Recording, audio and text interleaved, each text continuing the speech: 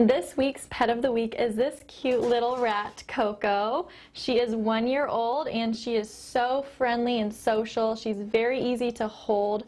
She loves to explore, and she got to meet a lot of our summer campers last week, and they all did so great with her, and she was not scared at all. Some people might think that having a pet rat might be either gross or not the ideal pet for them, but on the contrary to what some people believe, rats are very clean animals. They're very smart and they're very social. If you have never owned a rat, we have a guide on the proper care and how to take care of a rat, their behavior, all the things they'll need to eat, and what their cage setup should look like, and nearby pet stores.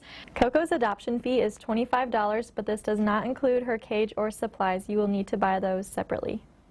If you would like to learn more about Coco or any of the other available animals, you can visit fwacc.org, and that also goes over our adoption process. We are open today from noon to 5:30, so come on down and meet Coco.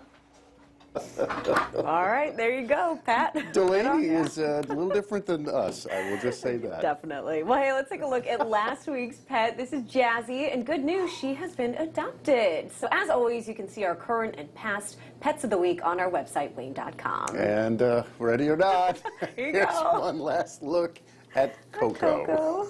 Oh my.